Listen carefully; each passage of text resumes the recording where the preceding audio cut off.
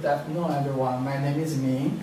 I'm a graduate student in economics, and currently I'm working with Dr. Ashla Maridi at NDSSL as a research assistant. And today I'm gonna report a policy research on the possible effects of different kinds of government subsidies on the vaccines.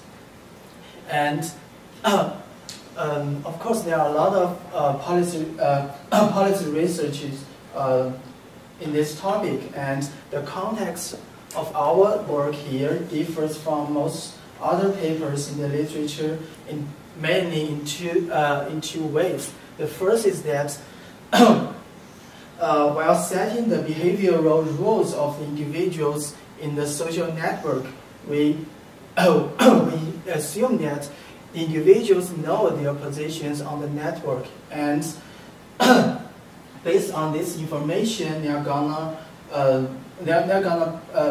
make their decisions on whether or not they're going to get vaccinated, partly based on this information.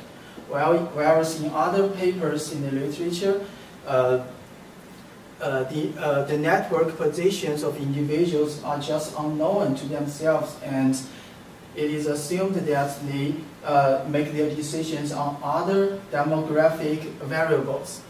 And the second difference is that in our context, the governments are not assumed to be infinitely powerful, which means that the government cannot decide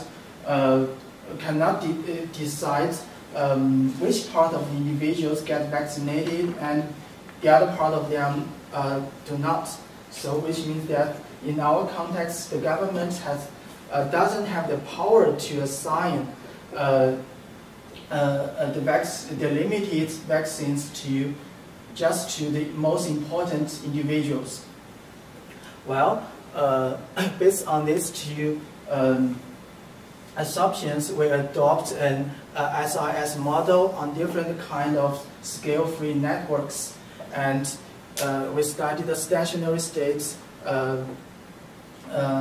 comparative statics, and we investigate the different effects of targeted subsidization policy and uniform subsidization policy.